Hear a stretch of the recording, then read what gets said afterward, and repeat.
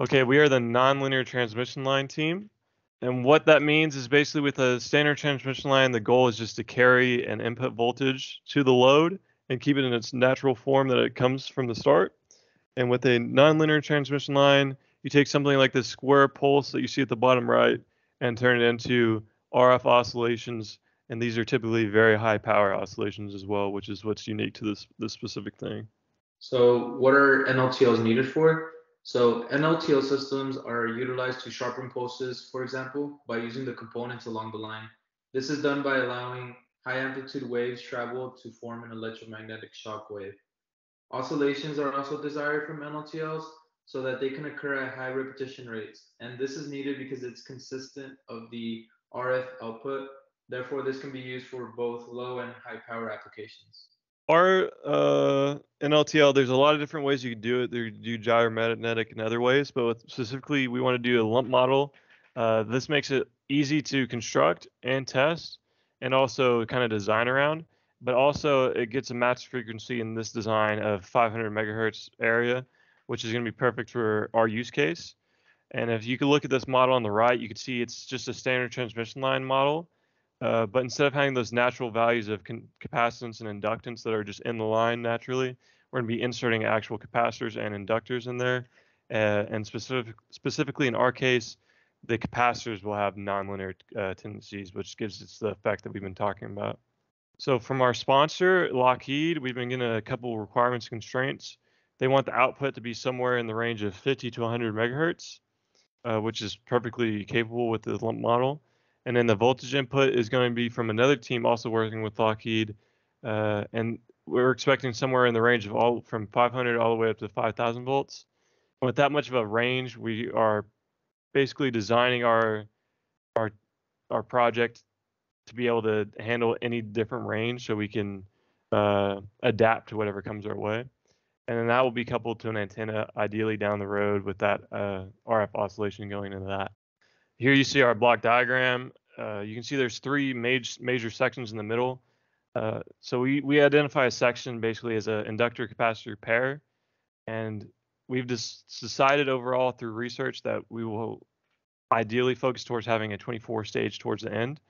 But you can see on the left, it comes from the Marx generator, which gives us that square pulse, or ideally square pulse.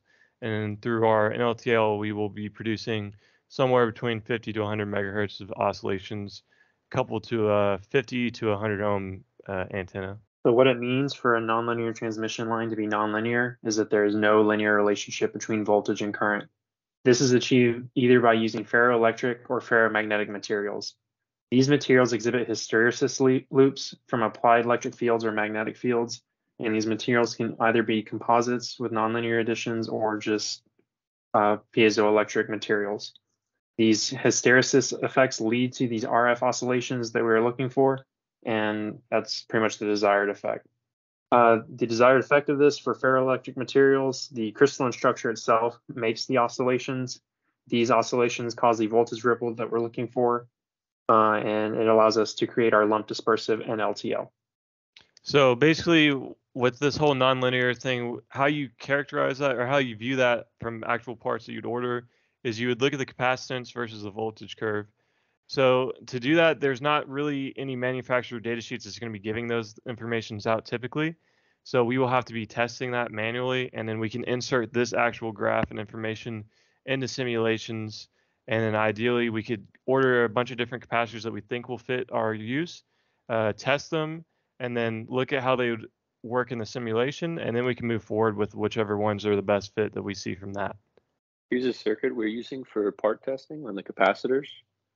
So it's simple. We just have a high voltage supply to put charge on the capacitor we're testing, big blocking capacitor to isolate the meter, and the rest is all just to protect the meter. Here's our testing setup in the lab. The only thing we've added is a charge/dump circuit for added safety. Here's the one CV curve we had spec'd on a data sheet. So we were going to use this for validation of our testing results. And here's some sample low voltage testing results. So we have currently made a 12-stage NLTL, basically just as a placeholder for whenever the Marx team is ever ready with their project. We'd have this as something that we think ideally, based off simulations and data we've looked at, will fit. And if this does work out, we'll know early on that we're in the right direction, and we can move forward either with going a 24 stage of this design, or maybe it'll give us a red flag that we're heading in the wrong direction completely. But as of right now, this is close to what the final design will look like, just with more stages and ideally similar parts of this. In this video, we show some of the testing that has taken place in the Power Lab, where we are conducting both low and high voltage testing on our nonlinear capacitors with Z5U dielectric. Measurements are taken across the MOV, and the purpose of this is to make sure that our capacitors are derating well for us. A dump resistor circuit is also being utilized to de-energize. Thank you.